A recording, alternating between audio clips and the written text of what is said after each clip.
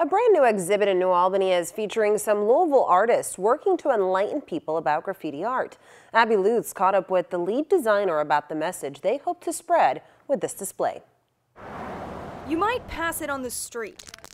You might never give it a second glance. But now you'll find it inside the Carnegie Center for Art and History in New Albany. It's really bold and exciting. Hoping you'll give it a deeper look. Graffiti art is something that is so accessible. People see it every day in their lives, and when you bring it into the museum walls, people see it in a different way, see it as an art form. This new exhibit is called Marks on Society. It dives into the history and the culture of graffiti. Definitely has a deep culture to it that I think a lot of people do not understand. Jacob Duncan is the lead designer for Often Seen, Rarely Spoken, the Louisville-based company behind the display. Graffiti is probably one of the fastest growing art movements in the world right now. And he hopes this will shine a light on the roots of the movement. So we wanted to touch on a few of the different forms of graffiti, from basic tags to pieces to murals, as well as railroad culture. And just like the graffiti you see on the street, this art will change over time. To simulate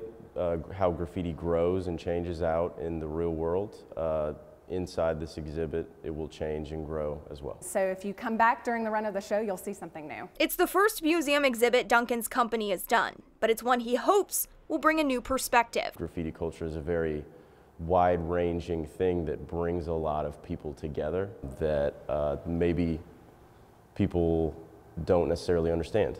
And we hope that this exhibit can shed some light on more of the overarching culture of graffiti. In New Albany, Abby Lutz, WHAS 11 News. Very interesting. Well, the exhibit just opened last night. It will be open through February 8th, so you've got some time.